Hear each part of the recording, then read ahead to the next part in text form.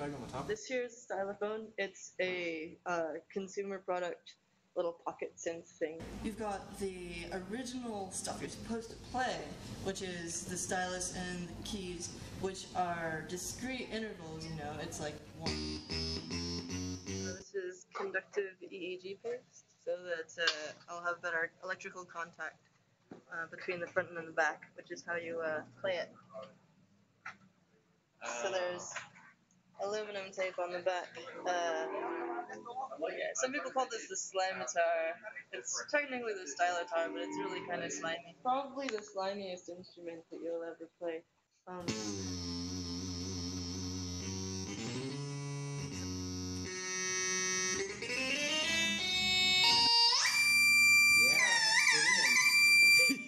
started a series of experiments where I tried to introduce some sort of more playful interaction into both the making of the instrument and then the relationship between me and the performers.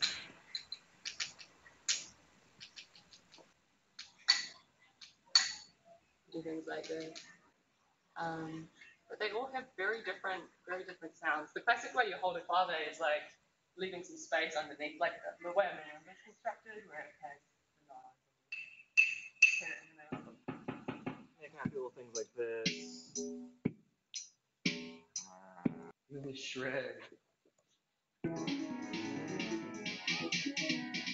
notes based on key and scale.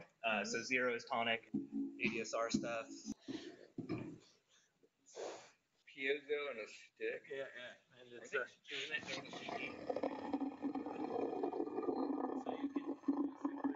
So Brian showed me how to build a whisker phone. So we have a piezo here.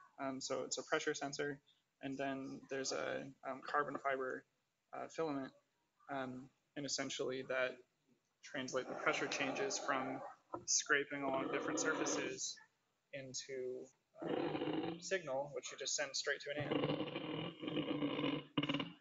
which basically I think is going to make the process of creating samples for electroacoustic music a lot faster. So it's pretty simple. A wooden dowel with a little hole drilled into the end, and it's kind of cut open. Just a little notch, kind of routed out the middle of each one where the cable goes through, and a tiny piezo transducer, and like a carbon fiber filament that you buy at like model shops for like reinforcing model airplanes. What's the purpose of the carbon fiber? It's just like the thing that you use to focus the sound that you're gonna pick up really. Why not just use a piece of stiff wire? Because it bounces back and doesn't like lose its shape or anything. So normally I take recordings of just general things like crumpling things together, hitting things, ambient things in my environment, and then modulate them. Hitting spoons together, street noise, crunching leaves, things like that.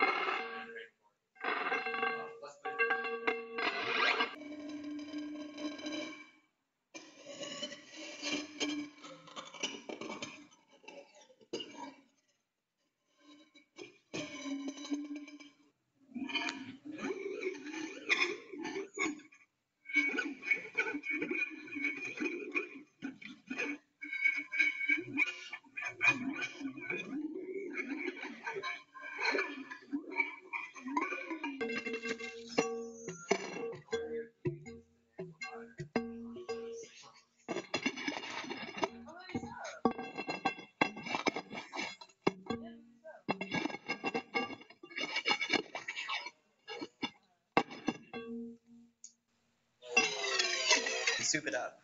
So what I did was I added a few electronic components and rerouted the signal chain to integrate a DD3 delay pedal in with some, it's a 4093 Lunetta chip. It features one of the biggest knife switches I could find to turn it on.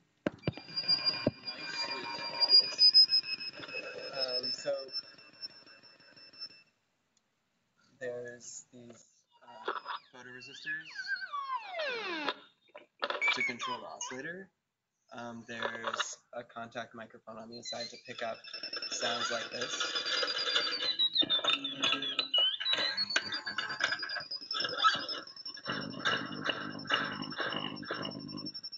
There's a feedback system with another contact mic and a speaker.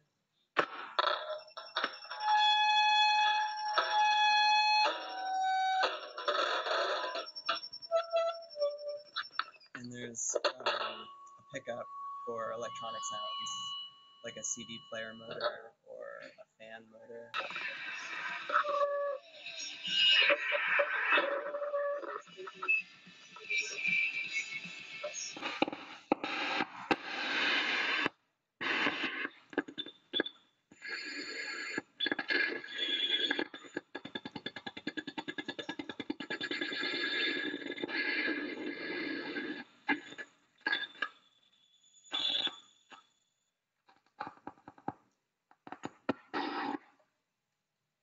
So that's pretty much all it does.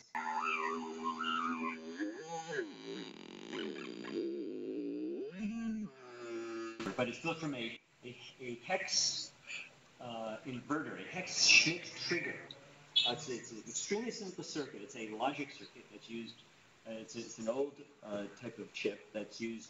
Originally was built for computer logic circuits. This guy back in the 70s named Stanley Lunetta discovered that you can make super simple oscillators with these little chips.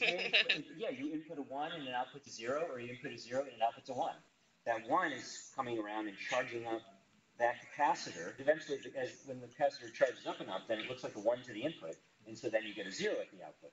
And so as a result, the 0 output causes the capacitor to discharge, and eventually, when the capacitor discharges enough, then it looks like a 0 to the input, and then you get a 1 coming out the other side. Flipping back and forth like that as the capacitor charges and discharges hundreds or thousands of times per second.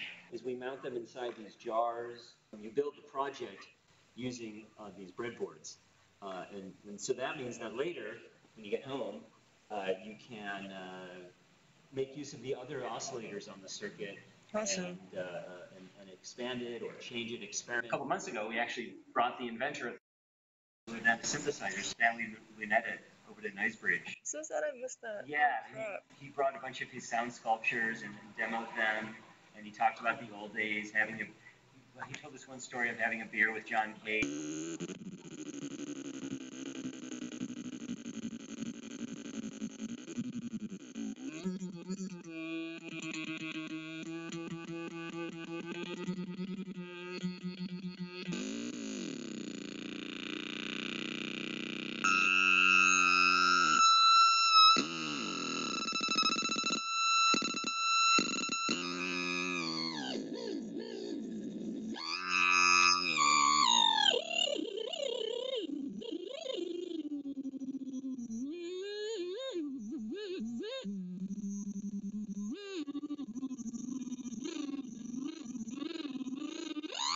Major noise.